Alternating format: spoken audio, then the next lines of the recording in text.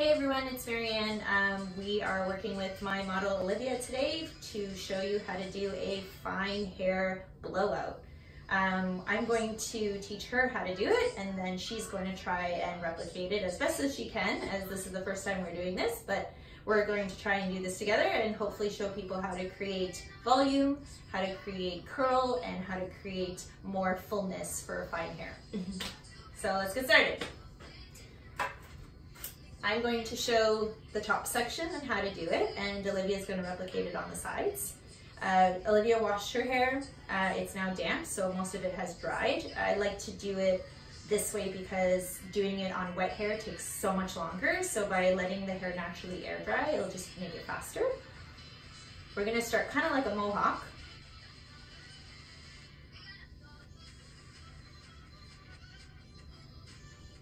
So this is the top section. And what I like to do is just pin it with long clips or small butterfly clips, and then pin the back out of the way.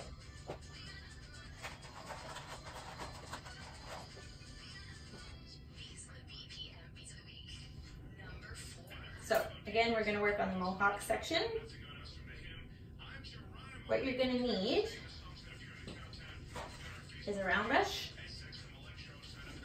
blow dryer, and bobby pins if you can see them.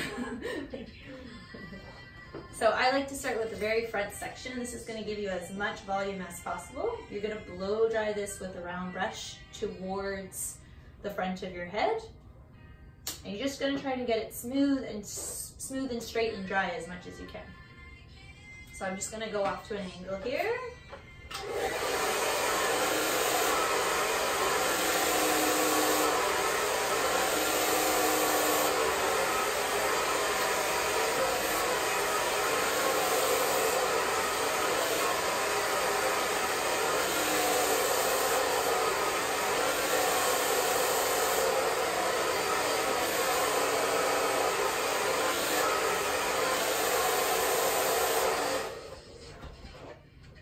Once you get this section warm enough, you're going to use your 2 fingers and you're going to hold it at the base, and you're going to wrap it around your fingers like your fingers are a roller.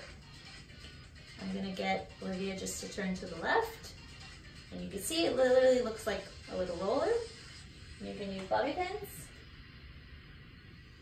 on the base and open the bobby pins so that you can secure the kind of pin roller. And that's what it looks like. So off to the next section, same way. All I'm really doing with the blow dryer and the brush is I'm just blow drying it all forward to get it smooth and dry with the heat. Nothing too special with the round brush, but I'm literally just pulling it over the section and extending it. Once you get it warm enough with the dryer, then you pin. So I'll go ahead and finish this section.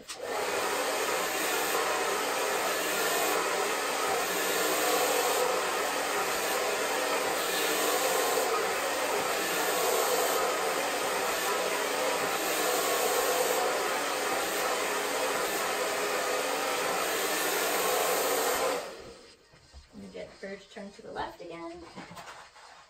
So 2 fingers right at the base, and you're going to roll, right, wrap around your fingers. You're going to pull it apart with the other hand, and again it's like a roll.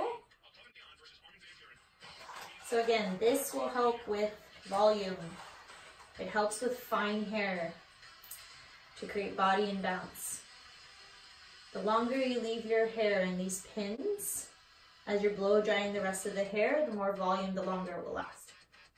Now this is the back part of the mohawk.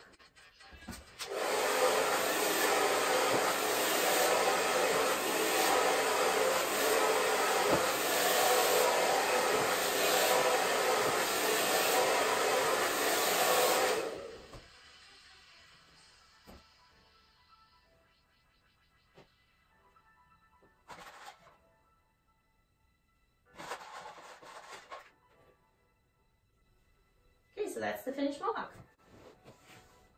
Now we're going to do the sides. So I like to split it into two right down the back of the head. So she has two sections. Again, pin one of them aside. Your right side's your easier side, so she's right-handed. So I'm gonna pin the left, just to get it out of the way. If you're not using it, just pin it away. This way you won't get your sections caught and they'll stay separate. Okay. So now with doing the sides, I like to work in bigger sections just because the volume is more at the top and the sides you just really want smoothness. So we're gonna do, or Olivia's gonna do the right section. So I'm gonna give her this section that's on her right side. She's gonna take her brush on one side. And I just want to mention that I'm not a hairstylist. I cannot do this on my own, which is why I'm attempting to try this, so bear with us.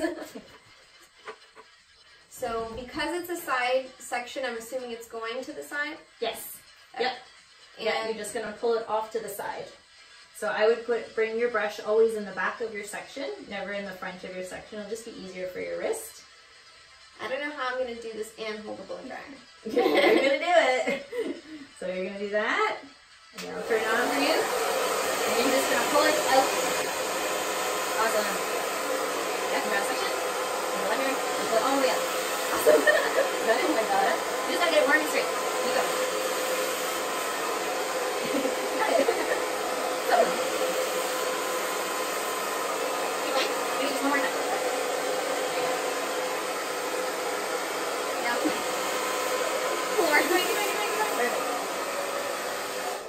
Okay, so you're going to use your two fingers.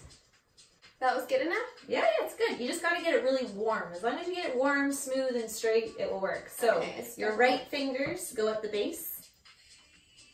Like split? No, together. Together? Yeah, but you're going to do it underneath your section.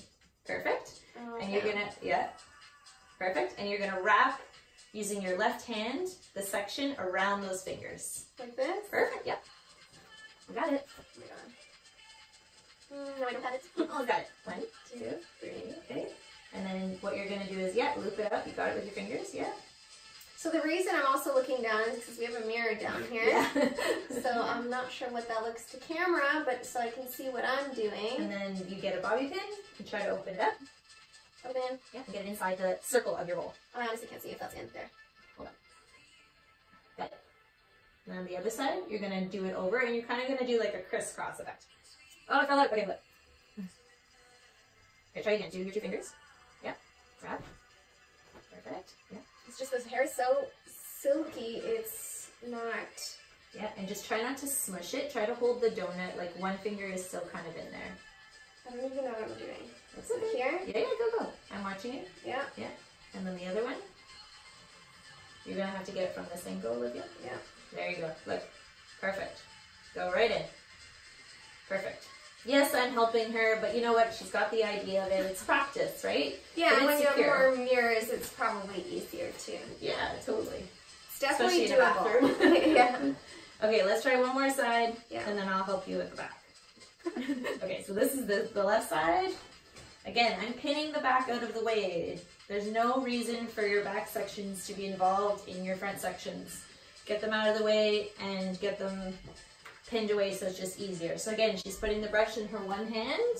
Underneath, yep, always. And when I mean underneath, it doesn't mean underneath the section horizontally. It actually means vertically. It's easier for your hand and your arm to be pulling it out from this way, vertically, than to be pulling it out down horizontally. So I try to always show people how to do it vertically. So I'll turn. Oh wait, I just wrapped my hair around the brush. Was that wrong? It's not wrong, it'll be harder for you to pull it out. So wrapping it will give you more of a bendier effect, but to try to pull that through would be hard. So I'd say if you are going to wrap your hair around the brush just to give it some traction, I would do it once. No, I can't even. There you go. So I'm not going to be wrapping. Not going to be wrapping. I'm not. How does somebody do this with 2 hands? I'm not joking, I'm actually asking. Secure one as tight as you can. There you go. So try not to move it past. Alright, so I'll get you to get the blow dryer in, and then we'll swap. Now pull it. There you go. Perfect. I don't know what perfect. It's perfect. I think it's perfect. I think it's pretty good. I'll see one more for that. 3, 2, 4, pat. Perfect. Okay. And again, you're going to use 2 fingers and do it from underneath. This way? Yep. Or the other hand? No, this one should be fine. So left hand for left side? Yeah, right hand for right side. And then both hands. You have to almost think like your hair is going over a Velcro roller. So imagine that your fingers are the Velcro roller, or a roller in general, a hot roller, but this way you're using your fingers. You can use bobby pins, you can use what we call duck clips, you can use larger bobby pins. I find small bobby pins because everybody has one at home. Here's the second one. And always 2 to crisscross.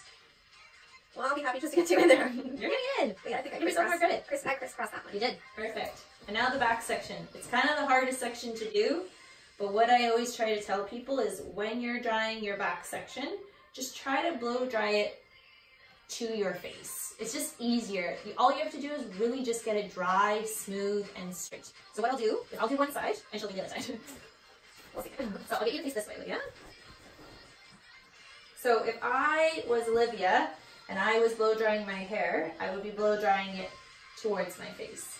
But because I'm doing it, I'm going to blow dry it behind. So both sections are separated down the middle. I'll put a clip in it so again, we're not touching the other section. I'll leave the left side for her, and I'll do the right side.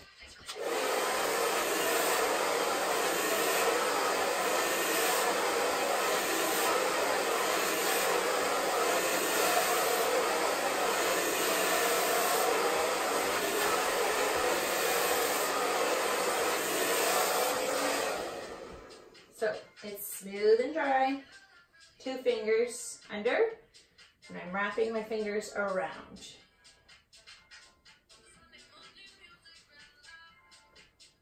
Again, it doesn't really matter how the curl is sitting, how it's being rolled, as long as it's being rolled after it's being warmed up. As it's sitting, it's cooling down, it's holding its form, and it's creating more volume.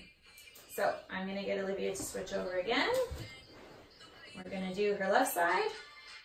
So remember, all you're trying to do is just get it smooth. So same way that you were doing the other, you could do it vertically and really just get it smooth, straight, and dry. That's all you're really doing. So I'll give you the brush.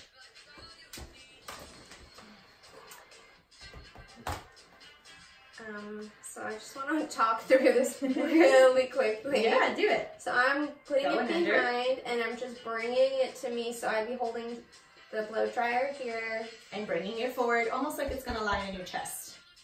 All right, I think I can do that. Let's see what happens.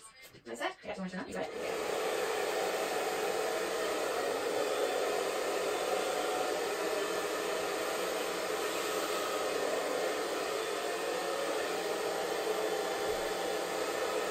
Keep going? Yeah.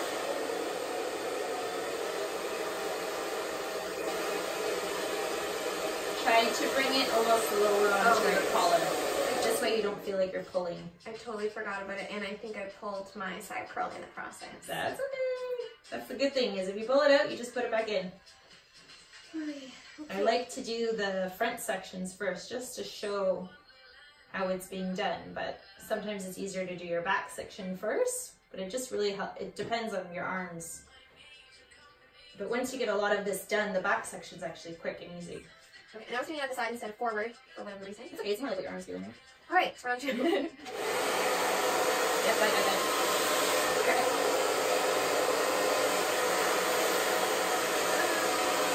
Okay? Yep. So, now 2 fingers. Oh, yes.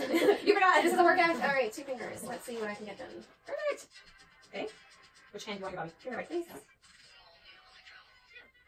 All right, there's one. Thank you. Sometimes I pre-open them, but they just fall out, so I never pre-open them for people. Yeah.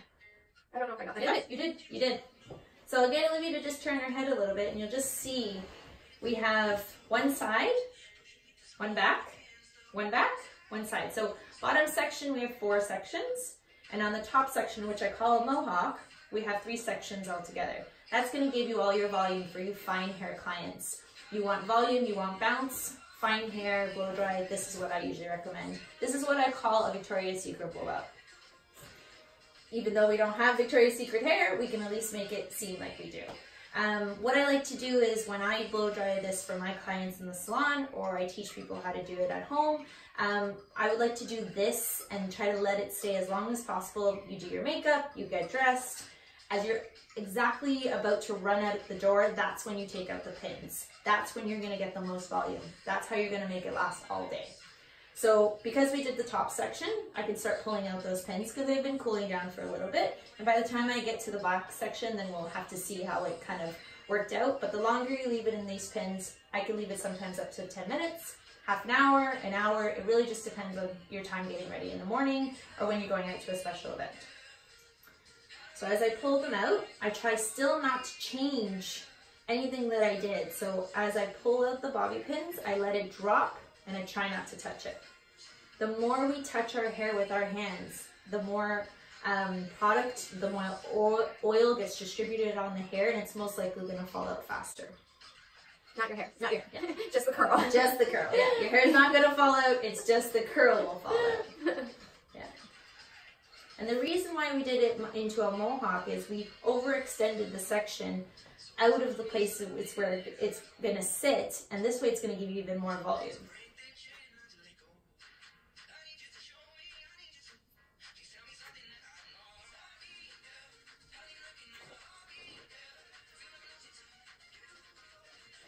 Okay, so it looks kind of silly like that, but after we're done, you start to pull it through.